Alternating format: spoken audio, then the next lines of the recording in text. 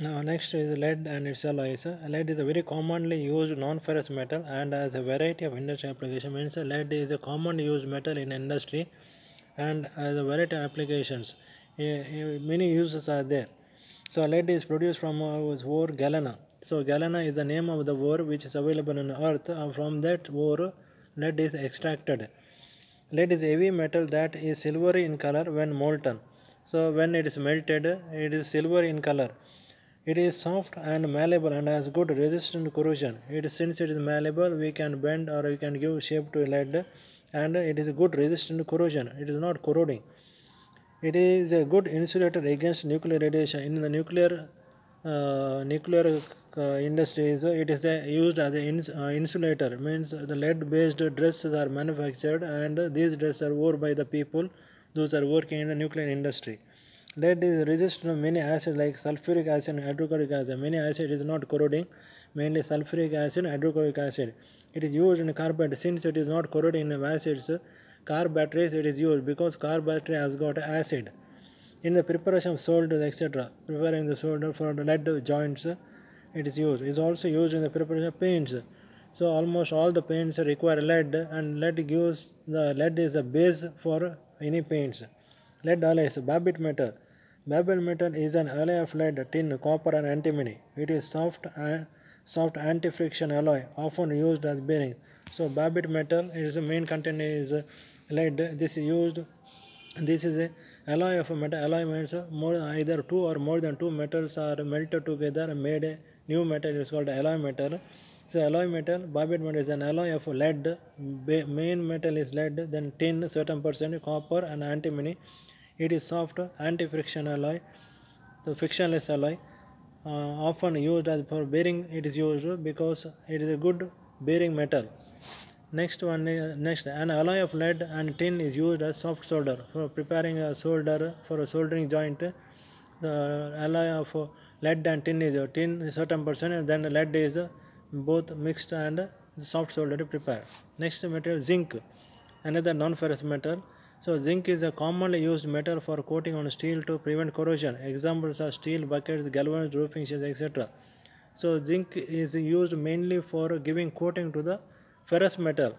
So almost any ferrous metal which is used in the open atmosphere, the lead zinc coating is given to the metal, such as roofing sheets, square tubes, round pipes, etc. Zinc is obtained from the ore calamine or brende. So zinc is extracted from the ore calamine or about these ores are available on earth. Its a melting point of 420 degrees centigrade. At 420 degrees centigrade, zinc melts. It is brittle and soften on heating. So actually in a normal condition it is brittle, but when it is heated it becomes soft. It is also corrosion resistant. So it is not corroding any open atmosphere. That's why it is used as the coating metal for ferrous. Due to this reason, it is used for battery containers and is coated on roofing sheets, etc. Since it is not corroding acids, it is used for the battery containers. Battery container is made from zinc and is coated with roofing sheets because it is a non-corrosive metal. So in open atmosphere, it can be used as a coating for other metals. Galvanized iron sheets are coated with zinc. Galvanized iron sheets, GI pipes, GI tubes, GI buckets, GI sheets are coated with zinc. Next, tin and its alloys. Tin is produced from cassiterite or tin stone. It is silvery white appearance and the melting point is 231 degrees centigrade. It is soft and highly corrosion resistant. So tin is also a coating metal, or it is also used as a alloy mixing with the other metal for alloying purpose, and its melting point is 231 degrees centigrade, silvery in color, and it is very soft and corrosion resistant. It is mainly used as a coating on steel sheets for the production of food containers. It is also used with other metals to form alloys. So tin is mainly used for coating of the food containers. Coating of the food container, copper container or vessels, the tin coating is given because it is not harmful for health. Example, tin with copper to form bronze, tin with lead to form solder, tin with copper, lead, antimony to form Babbitt metal. So tin is also used for alloying metals such as tin and copper which is called bronze. The bronze is made from tin and copper. Then tin with the lead to form solder, tin with the copper, lead and antimony to form bimetal. Copper and its alloys. Metals without iron, ferrous, are called non-ferrous metals. Example: copper, aluminum, zinc, lead, and tin.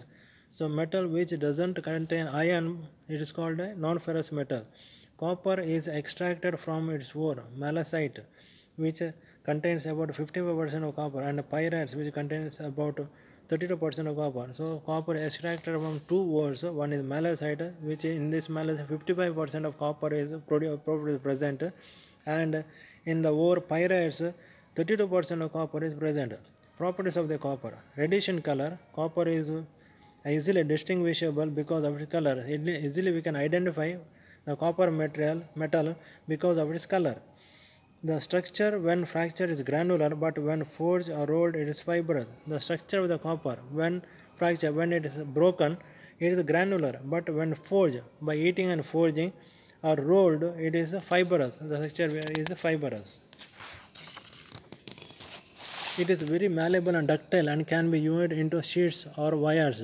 So very malleable and ductile, can be used in the sheets and wires. Mainly used in electrical industries, copper, and also in thermal industries. Copper is used. Mainly used for copper as a wires, copper sheets, copper wires, copper tubes, and all. It is a conductor of electricity. Copper is extensively used as electrical cables and parts of electrical apparatus which conduct electric current. Almost all the heating utensils where the coil is there, that coil is made from copper, because copper is one of the best conductor of electricity, heat and electricity. That's why it is mainly used for the coils and all. Almost whichever apparatus is there, electrical apparatus is there, when which coil is there, definitely the coil is made from copper. Copper is a good conductor of heat and also highly resistant to corrosion. For this reason, it is used for boiler, fireboxes, water heating apparatus, water pipes and vessels in brewery and chemical plants. Also used for making soldering iron. So copper is a good conductor of heat. It is the best conductor of heat, so that it is used for boilers, then water heating apparatus, geysers and all, water pipes and vessels in brewery and chemical plants. Also used for making soldering iron. The melting temperature of copper is 1083 degrees centigrade. The tensile strength of copper can be increased by hammering or rolling. Its alloys. Let us see alloys of the copper. Brass. It is an alloy of copper and zinc. Brass is not available. Brass ore is not available on earth. Brass is an alloy metal made from copper and zinc. For a certain type of brass, small quantities of tin and lead are all added. Little percent of tin and lead also added. The color of brass depends on the percentage of the alloying elements. The color of the brass varying depends on how much percent of alloying elements are used. The color is yellowish or light yellow or nearly white. It can be easily machined. Brass is also corrosion resistant. So this also corrosion resistant, and it is easily machinable. Brass is widely used for making motor car radiator core and water taps, etc. It is also used in gas welding for hard soldering, brazing. The melting point of brass ranges from 880 to 930 degrees centigrade. So it is widely used in car radiator core boxes and water taps. So brass water taps are available. This is the main use of the brass, and it is also used for manufacturing hard soldering. The melting point is ranging from 880 to 930 degrees centigrade, depend upon the percentage of copper present in that. Brass of different composition are made for various applications. The following table gives the common use brass in brass alloy composition and their application. Next, bronze. Bronze is also not available. The bronze ore is not available on earth. So it is also alloy metal. Bronze is basically an alloy of copper and tin. Sometimes zinc is also added for achieving certain special properties. Its color ranges from red to yellow.